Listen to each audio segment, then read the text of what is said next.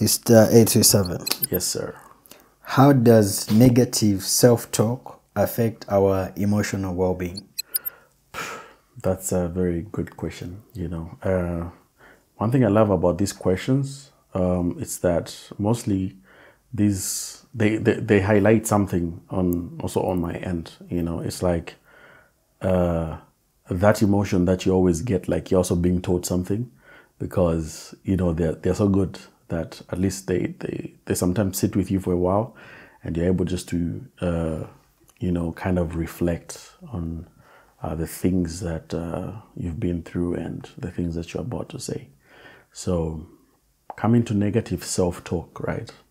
I feel it's a very, very, it's a disease, it's a disease. Sometimes we've all been through that phase where you are always talking down on yourself.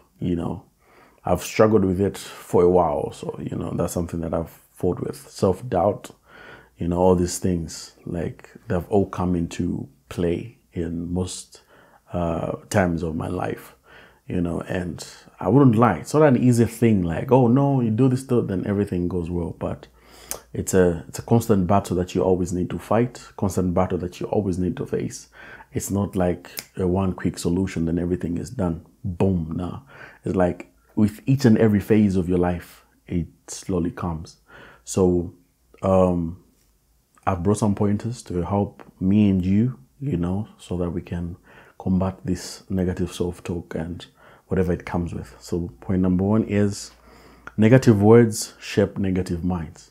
So being in a space where you're always being negative about every situation, everything that everything about you, slowly you are feeding your mind.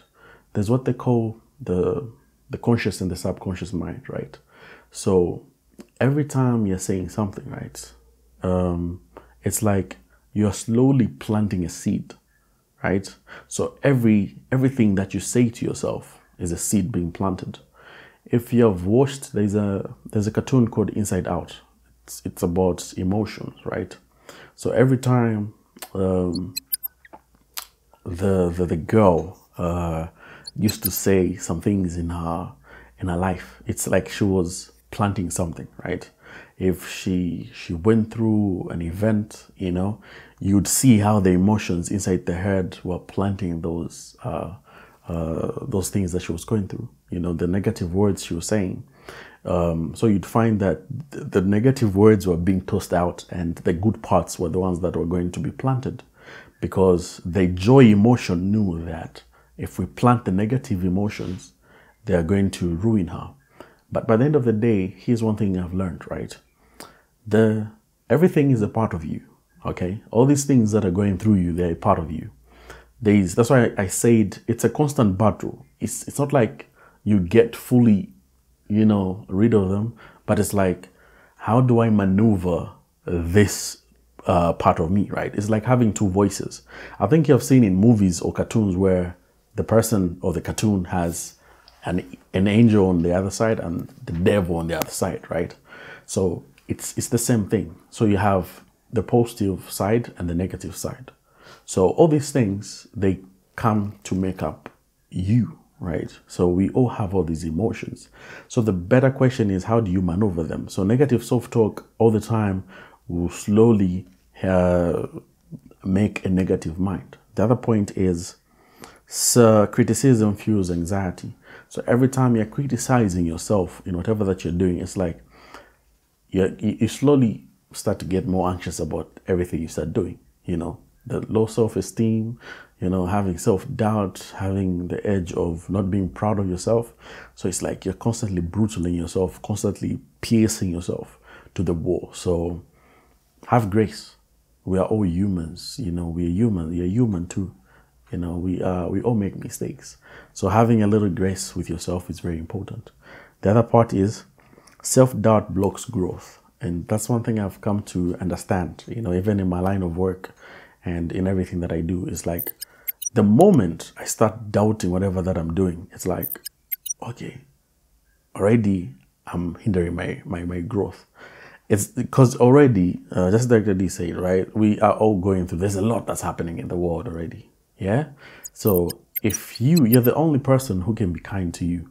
So the moment you be like you join the other side, it's like your future you doesn't have you. I think you've seen those movies where, there's the future you, there's the past you, and all that kind of stuff.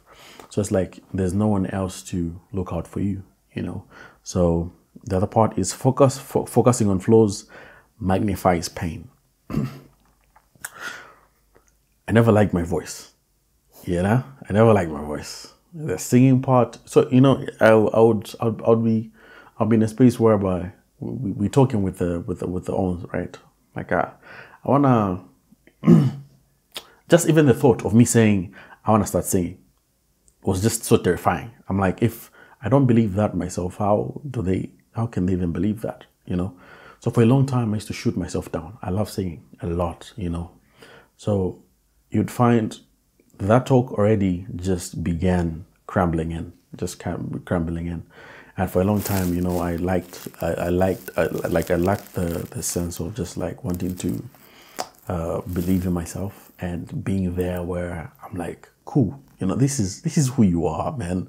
Like embrace that part of you where this is you, this is your voice. That's what God blessed you with. That's just unique to who you are. So it's like getting comfortable in that space where you are in before you slowly start to lose it. And the other part is harsh thoughts darken the mood. Take a breath, breathe, Again, I'll repeat, we are all humans, all right? That includes you. Don't be harsh on yourself. Yes, we fail. Failure is not a bad thing, all right? Failure is not a bad thing if you don't sit in it for a while, for a longer period of time. It becomes a bad thing when you accept it and say, this is who I am. I'm a failure in life. I can't do anything. Yeah, it becomes a problem. But the moment you fail, and it's like another given opportunity and chance to do better. I think you've seen people who have played video games. Your player has lives, right? If you're on a mission, like I don't know how many lives that you get.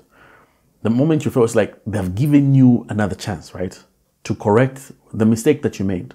So if you went a longer way, you realize that at that step, I made a mistake, I jumped here. So now you try to do another different thing. And you later on ending up being successful. So being in a space whereby you are, be compassionate with yourself. Give yourself grace. Yeah.